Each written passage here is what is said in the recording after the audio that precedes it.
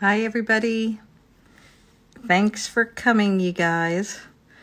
We're going to start a feed of the tour of Bombay Beach with Daniela Ardizzone, who does a great Venice Art Crawl event called Dogtown Artists United. She's had many parties over the years, and I'm sure many of you have been there. It's a real fun burner event. And it showed a lot. She had a lot of events in the beginning of the art crawl, and then we went to Burning Man. Well, I went to Burning Man and discovered Burning Man, and we brought the Venice Afterburn to Venice. Daniela was key in making that happen, and she's just incredible. So she and Andy gave us a tour of an area near the Salton Sea called Bombay Beach. And there's all kinds of art out there at Bombay Beach. And I'm going to start this video because there's no way to show you live at night, but she taped this for us. And come discover Bombay Beach with the Venice Afterburn and the Venice Art Crawl. Here we go. Hi, this is Daniela and this is Andy, and we're part of the Dogtown Artists United that produced the Venice Afterburn, and today we're going to take you through a tour of Bombay Beach that has become an artist hub in the last 3 or 4 years. In fact, a lot of Venice Beach artists have moved out in the desert and bought property, empty lots here, so they could store their art, some of which has been at Burning Man. This is called the Estates, and there are, when the event is happening here, there's like a lot of, this is the party town, basically, the party scene. And there's some random art installations. Okay, let's go left. I'm gonna take Andy to see a brand new art installation. And this is it. If you guys understand what it is, I'll get closer.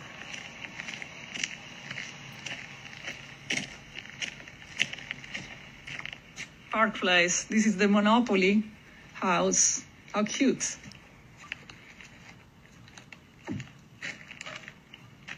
Let's keep going. We're a little bit further inside town, further away from the Salton Sea. And this is an installation by Randy Palombo. It was a Burning Man and Coachella. Usually when the Bombay Beach kind of opening happens, you can actually climb all the way on the top and you can see the whole town. And this just sits here after being at Burning Man and Coachella. Now this one has found its permanent home in Bombay Beach. It's pretty cool, huh?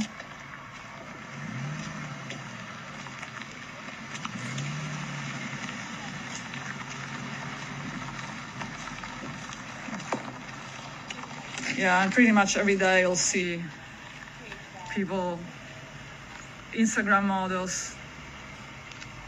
All right, let's move on to another really cool installation by Randy Palombo.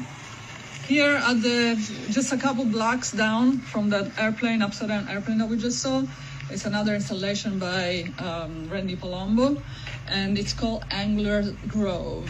This is one of my favorites in Bombay Beach. It's a little tiny house.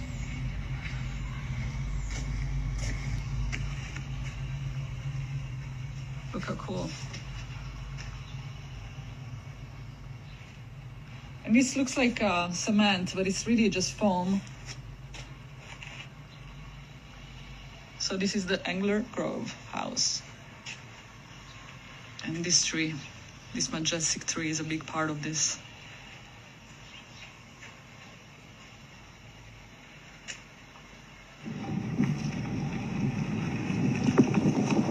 So in Bombay Beach, it is customary in in Bombay Beach, it is customary that if you have a TV and you don't know where to throw it out because there is a trash problem, this is where you bring it. But you have to spray paint it first.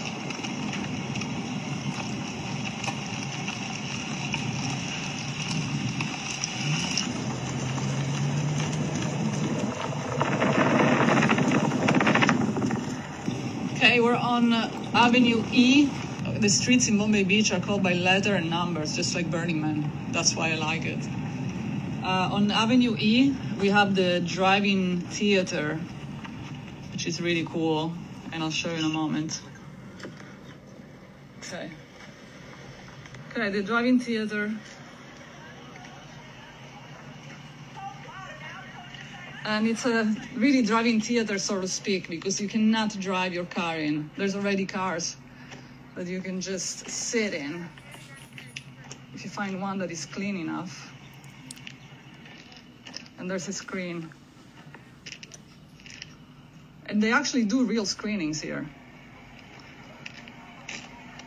A couple weeks ago, there was a big noise, and we came over, and this car had burned down just right in front of the drive-in theater. And the guys just left it there, here, I guess, for maybe it can be the next car inhabiting the drive-in theater. Let's move on and let's go see the next installation. There's a little cute tree house over there. Hey, we're approaching a big artist center with another art installation, which happens to be an airplane. Usually it spins with the wind. And then in the background, you can actually see Caro Caro's mural.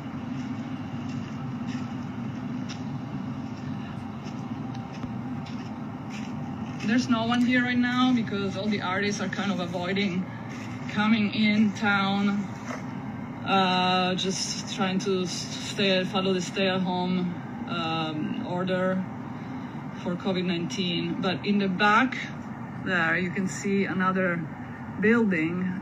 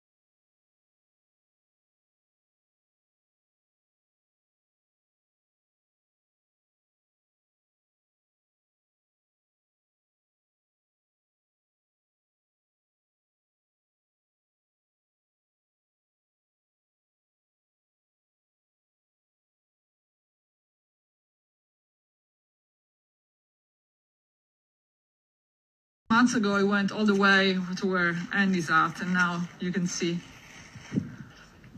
And it rained one day out of about 350 days.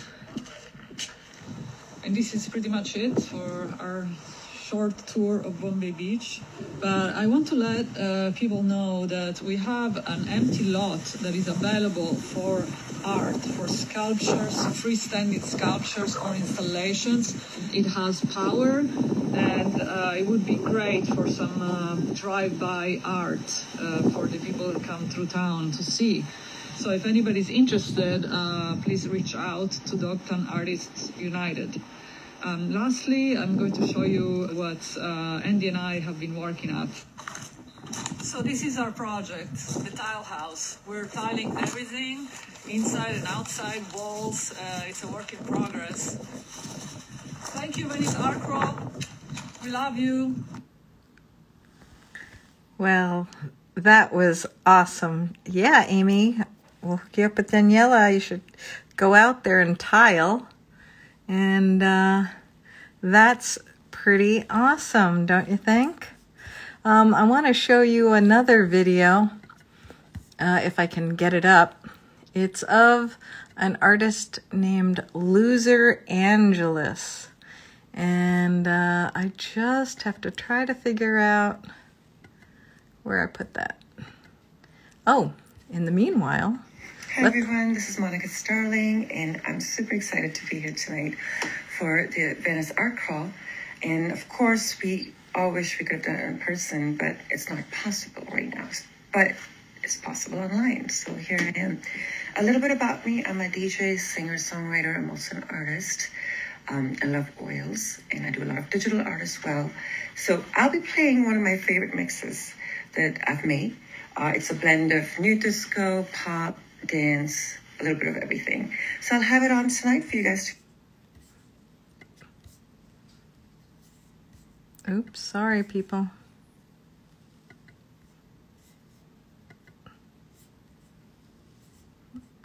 Sorry. This comes in 3 parts. And let's see.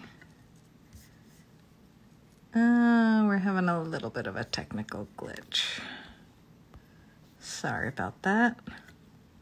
Let's see if we can get her to go. Come on, Monica. Yeah, it might be a little bit.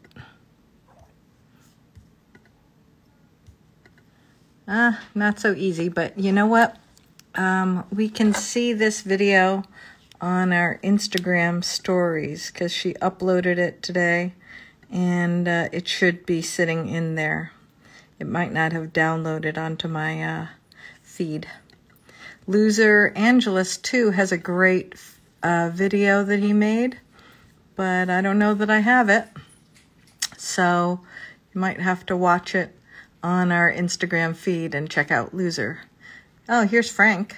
This is Fathom Gallery. It's on Wilshire, and he has 3 artists that we're going to feature right now. Let's see. Frank? Hello, and welcome to Fathom. Thank you. Tell me what you're up to. Well, we're printing today, and we're going to show you a few of the artists we work with who have done some pieces about love. Right? We actually work with close to 70 artists and photographers, a combination. And primarily we publish these artists, but we do have a handful of artists that hire us to print or capture their paintings for them.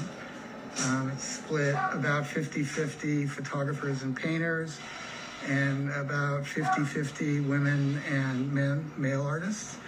So we're trying to do that balance.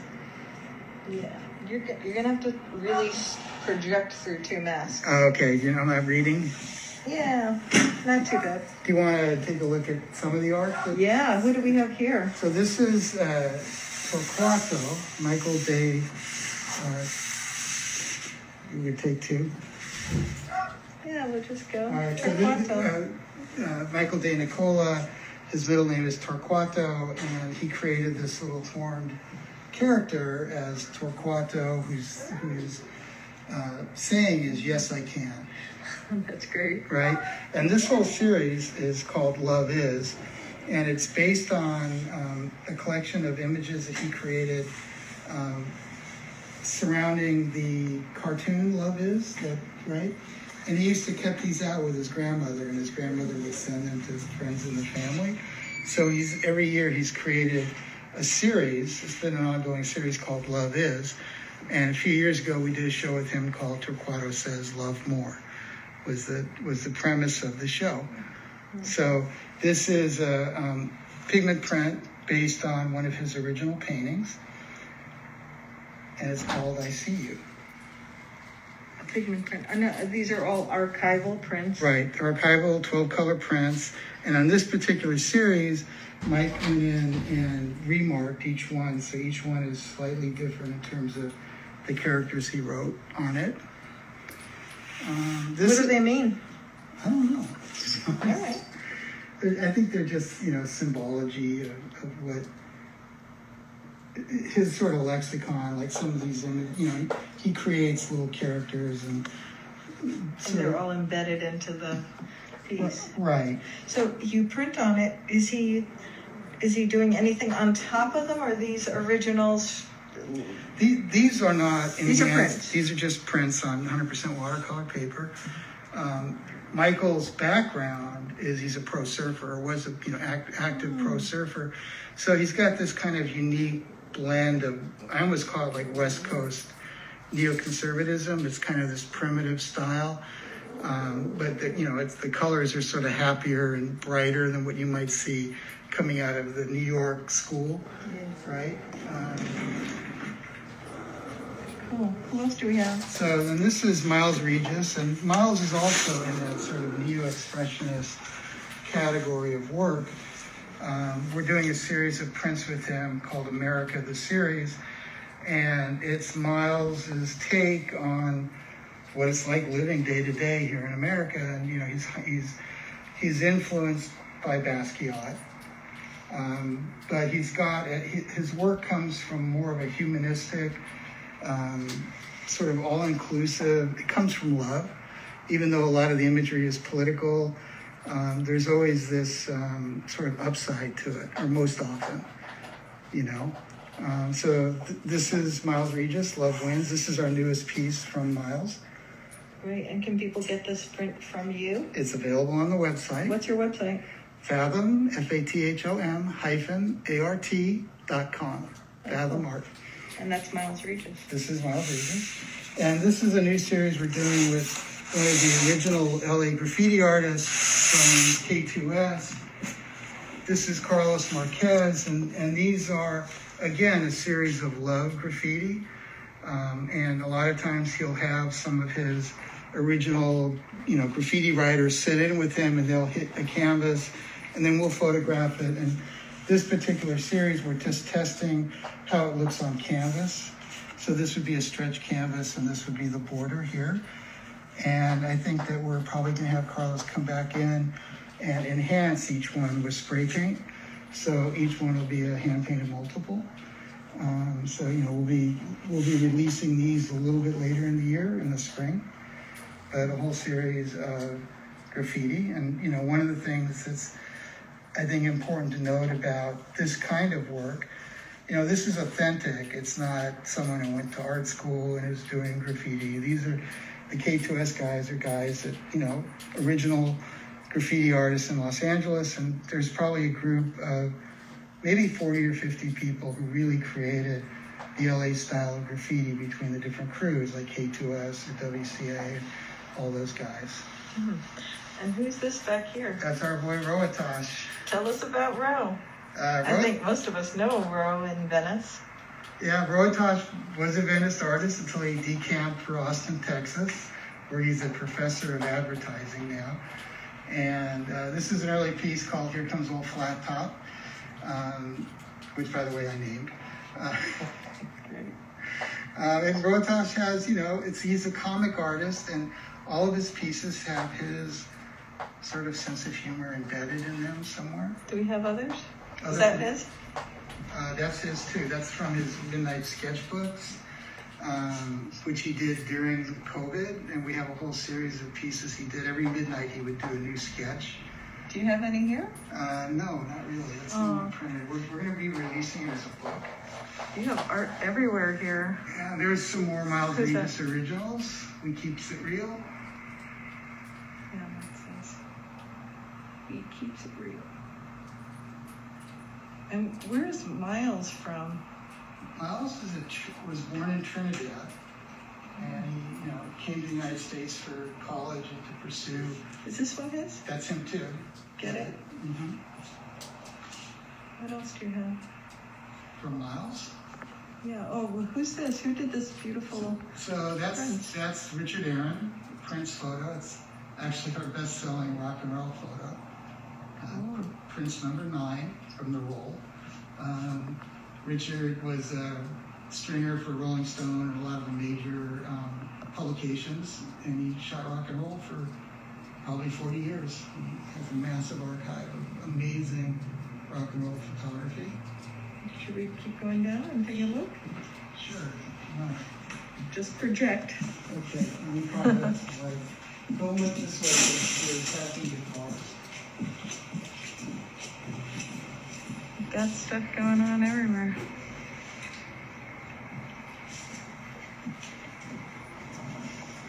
This is nice. Who's this? So that work is by Stefan Johansson, who was a Formula One race car driver, and he's still involved in Formula One. And he did a series named after famous turns on the Formula One circuit. And he used, the color palette of the turn and tried to give people a view of what it's like driving a Formula One race car. And he raced for Ferrari and McLaren, and he actually won Le Mans, so major dude. Wow. It just all is a blur. And these? This is more Carlos Marquez work that we wholesale to furniture stores around the country. It's sort of a throwback mid-century, but a lot of his work, because he's a graffiti writer, it's based on letter forms and strokes. Mm-hmm. Pretty. Then these are from Marcel Blanco, a.k.a. Cell, who is a street artist who originally started with WCA and was, I think, Risk's first painting partner when they were in high school. They met. And so they've been doing graffiti together for years. And this is a show that it's called Punk Rock Zen. That was the last show we ever scheduled before COVID, and we never had the proper opening to really put the show together. But what's interesting about these pieces is they're all somewhat biographical in that they're different aspects of Cell's personality. So it's a really deeply personal project.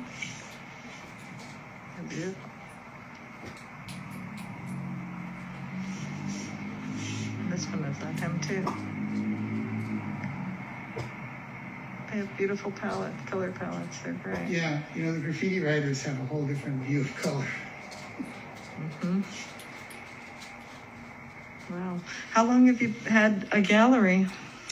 We opened the gallery in 2015 in downtown LA. So, and then, right now it's not a gallery. Right now it's a part storehouse and part print facility. But we're hoping that as things open up, we'll be able to reopen the gallery and move the print studio to a new location. So there are painters out there that haven't actually ever printed their work. They've just painted and they have originals. What's the benefit of having prints? How does that, make their work more valuable or less valuable? What's your take on that? For me, obviously people have different opinions, I feel like if you have a robust print program, it gives you the courage to keep your originals priced at a point where you make money, because obviously it takes a lot of time and energy to make a painting. And so a lot of painters, they'll feel the pressure of the marketplace and start selling the paintings cheaper. Some galleries, there's a few here in town that will always be pushing the price down because they want to flip and turn the inventory. If you have a good print program, it does two things. One, it gives you cash flow so you can afford to keep your originals high, right? And then secondly, it opens up your market because, you know, if you're selling $10,000 originals, there's a whole group of consumers who will never be able to afford your work or put it in their house.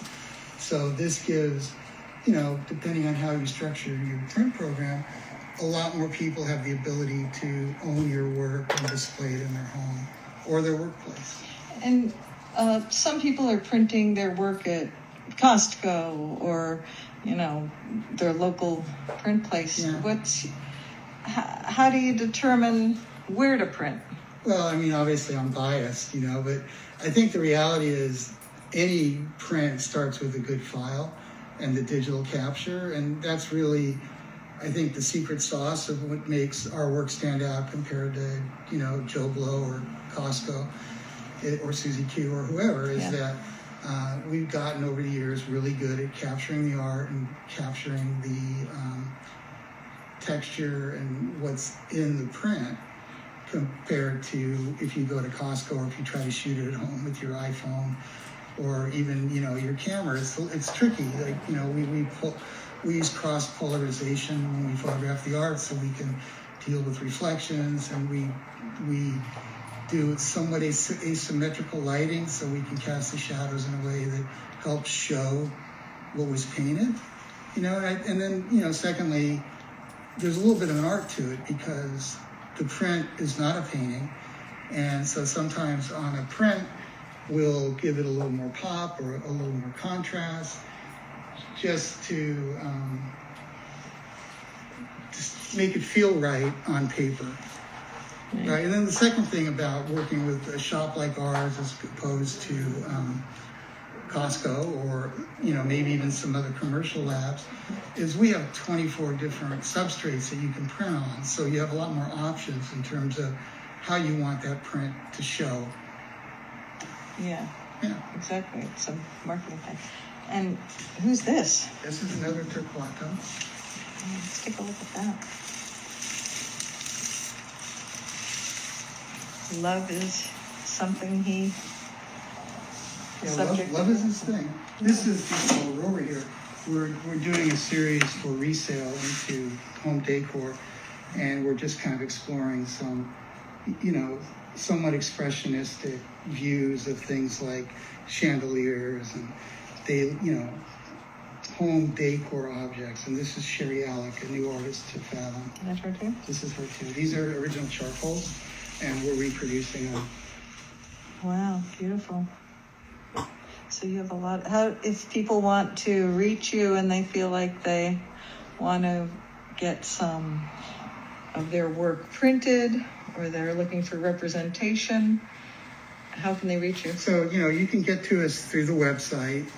There's a, you know, contact form to, you know, if you want to have us look at art for representation, you know, make sure you send us a link. Don't blow up our you know, thing with a bunch of JPEGs. Send us a link either to your Instagram account or to, if you have a website, or just somewhere where we can look at the art. But don't send us anything we have to download, you know. In terms of like print for pay, people want to come in and print with us. It's really by referral only. We're a small shop and we spend a lot of time on each piece. You know, I really try to treat each piece as if I were publishing it. So anyone who comes in, you know, gets that kind of attention to detail as if it were going to a museum or to an A-list art gallery. We do everything we can to make it look the way the artist wants it to look. Well, great. Thank you so much for showing us what you do, and we'll see you at the next art crawl, hopefully in person. Okay. All right, Sounds thanks. good. Wow, that was great. So I hope you guys enjoyed that. That was with Frank Coiro at Fathom Gallery. I feel like I have another video to show if anybody wants to see it. I just have to try to find it. So hang in there and let's see if I can find it. Talk amongst yourselves. Oh, somebody who wants to talk for a little bit. What do you think? Let me invite Holly. Holly, do you want to go on? Let's see. Or let's see if Holly comes on. We can talk about the art crawl and how we want to get more people involved. And let's see. Okay, let's see who's going to show. Yeehaw. No, Holly. Okay, let's see. Who else wants to come on? Anyone? Holly? April? Yeah, let's go, Holly. Let's see if Holly will come on now. Ooh, that's Pinky Bach. Can you hear her? Let's see. Yeah, basically, Holly and I were talking earlier. Oh, there you are, Holly. Hi. It's nighttime. It is. It's nighttime. And of course, I literally just washed my face and I'm getting ready for bed. Oh, yeah, I know. It's a late one. I guess you won't be up for the after party. I might be, but you was just you can put it. Yeah, you can just listen. I was all camera ready until 5 seconds ago. Well, you look gorgeous. And I heard you go, Holly. Oh my God, Holly! This has been such a fun art crawl. What a fun art crawl! It was so interesting. We just had people all over the spectrum, and that's what Venice art is all about. It's just such a diversity of people and artists and mediums, and it was great. And I'm so thrilled to have joined tonight and thrilled to be a part of the art crawl. Me too. There were other people that sent us videos and tours of their stuff. I wanted to show Loser, but I can't find his video. I should have had it queued up. It's too bad, but yeah, I know. Well, that's okay. We'll show it another time. Loser, I think will definitely want to join again. Yeah, he is fantastic. His video was hysterical. He literally ran through his whole studio and showed us his toilet and his refrigerator versus his artwork. But I know that was really funny. But the artwork that you saw as it was going by was great. And amazing. He's going to have a show. He's going to have a show in person. Yeah, he's having a show in person. Did you hear about that? On March 23rd, and the studio is huge. It's in downtown LA, so yeah, I don't know how you get an invitation to be there, but I'll put the video of his studio on Instagram. Yeah, let's put it on Instagram along with the show details, and same with Michael and Patrick. Thanks. Yes, and their show. You guys did amazing tonight. You are so entertaining. I'm so thrilled to hear that you have your own show now, Michael and Patrick, because I'm definitely tuning in. You're always a highlight of our art crawls. You really are. You're hysterical, and it just gets more hysterical with every cocktail that you I know. Everybody needs to drink a lot more. Not saying you need cocktails to be hysterical, but I'm just saying. But they're really fun to drink with. I'm sure. They are. I can't remember. But anyway, it was fun. Well, we'll definitely promote their show as well, because they also have a show. Yeah, totally. In addition to their live show, or streaming show that they're doing. So can't wait. I can't wait either. I know, it's great. And so what's up next? I think I'm just going to put up Macio's after party video. So wait, Michael and Patrick say that their show is coming Saturday. Yes, on YouTube. Yeah, on YouTube.